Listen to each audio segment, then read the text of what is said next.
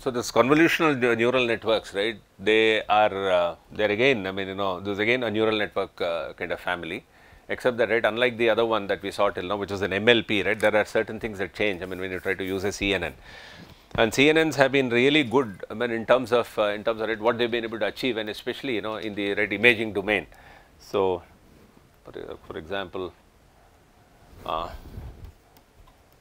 Right, I mean, they've been applied very, very successfully for, in fact, you would have already seen this face finding, detection, recognition, right, I mean, then object recognition classification, which we already, right in the start we told about this, object recognition, then object, locating an object, right, of interest. Then you can even look at and then segmentation. All these are going to say classification problems, image segmentation.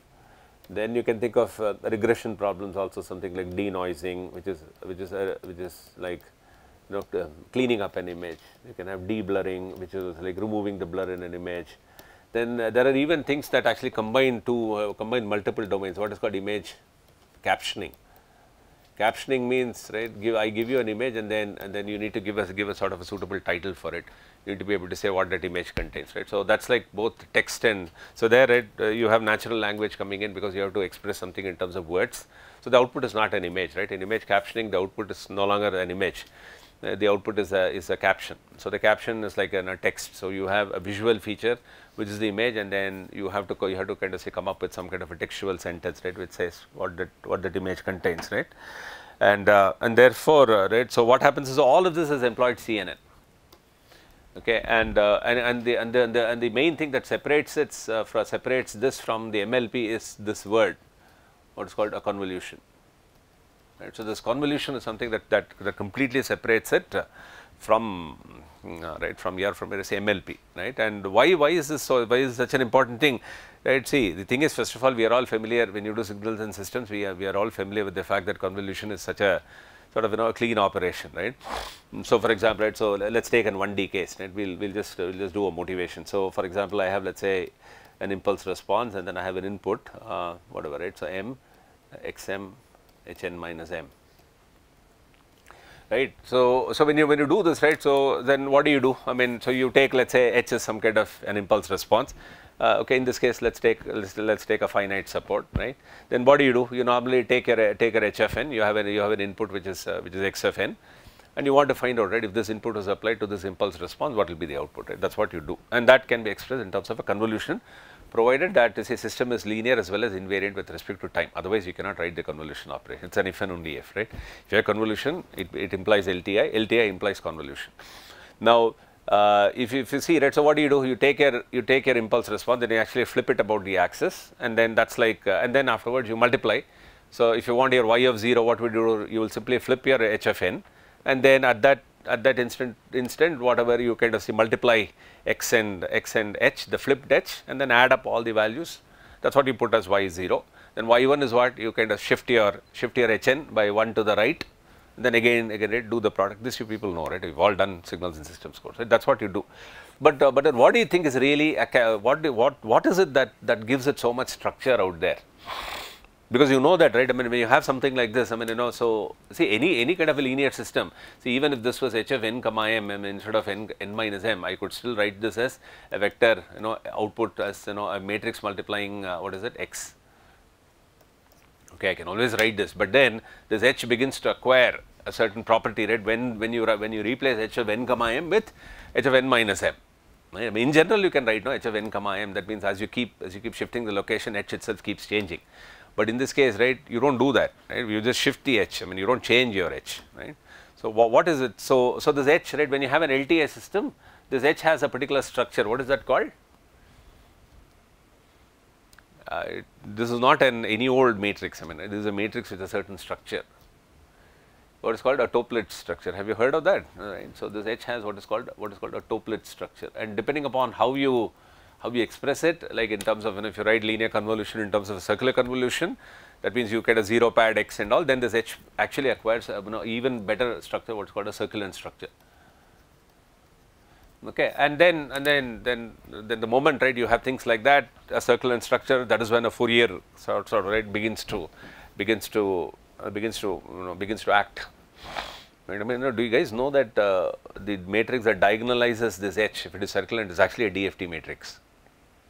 Are you guys aware of that? See, for example, I mean, if you have a circular matrix, so what is a circular matrix? A, B, C, C, A, B, B, C, A. Right? This is actually a circular matrix. Okay, this will also be toplets. That means if you look at the main diagonal and the off diagonal entries, they will all be the same. Okay, and it does not. So a toplet does not imply circulant, but a circulant will always imply toplets, and circulant will always square. Now the question is, right, a matrix like that, when you want to diagonalize it, right? I mean, diagonalization is something that they keep on encountering. So, and for actually a DFT, which you have learnt, is the matrix that diagonalizes this guy. I mean, that has this unique power to diagonalize a circulant matrix. Okay, and that's how we talk about in signals and systems. Right, we go into the Fourier domain and all that. But now the point is, when you talk about a 2D convolution, now this is all about 1D convolution, which we understand, right, very well.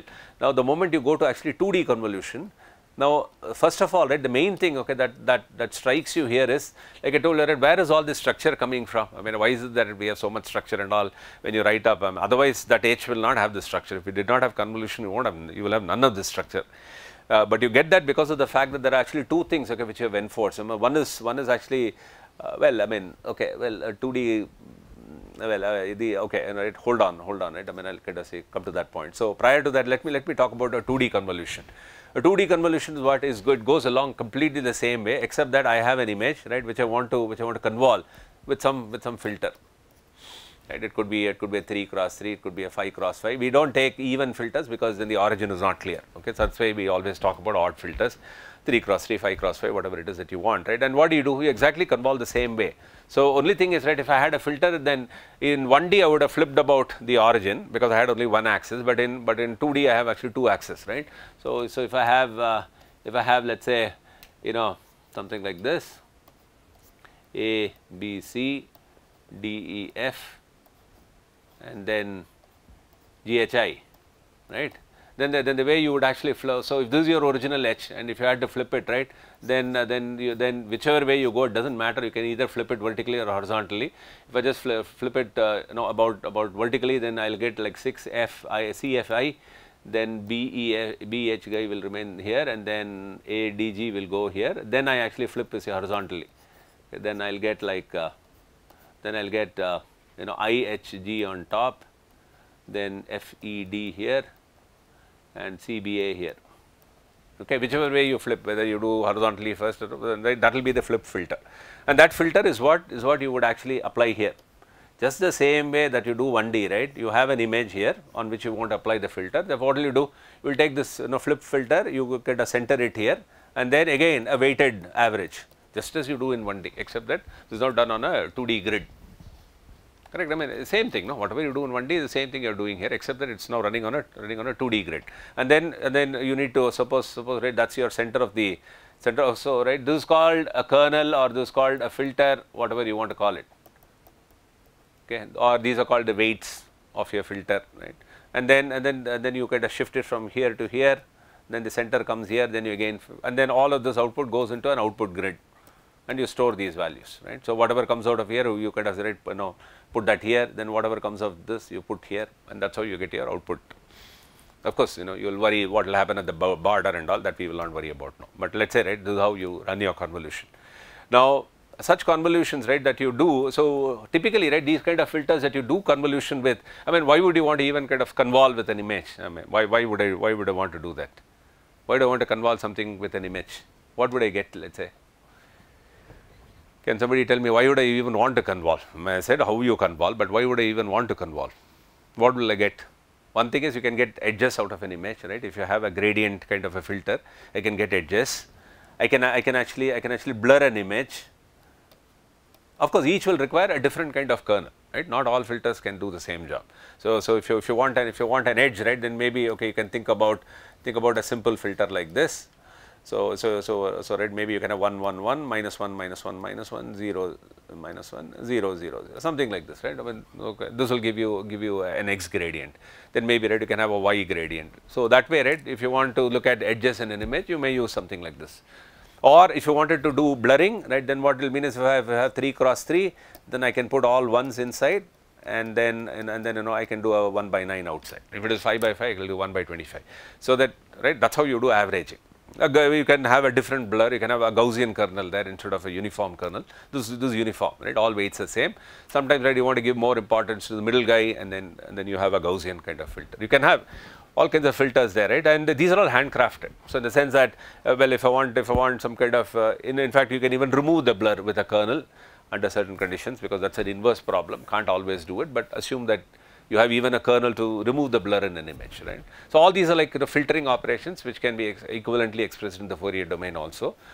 But the point is, right, these are all filters that we handcraft, and these are things that we know, okay. But what we really want is a network that can actually figure out what these filters ought to be, and it should actually figure out where what kind of filter should come in play, okay. And we do not want to sit and tell what should be that filter. Now, right, I mean, so when I kind of say do the spatial convolution, so normally what happens is, right, these filters are very small in size. If you look at a CNN, right, this will not typically exceed a 7 cross 7 size. Okay, your image may be very big, your image can be 1024 by 1024, it does not matter, but typically these filters are not really, right, that kind of big and all. I mean, because whatever they can do with a limited support. Now, the kind of key thing to notice, right, when you are doing this kind of a spatial convolution are actually two things. One is what is called actually locality. One is what is called locality, and another is what is called the spatial or let us say weight sharing. Let us call this weight sharing.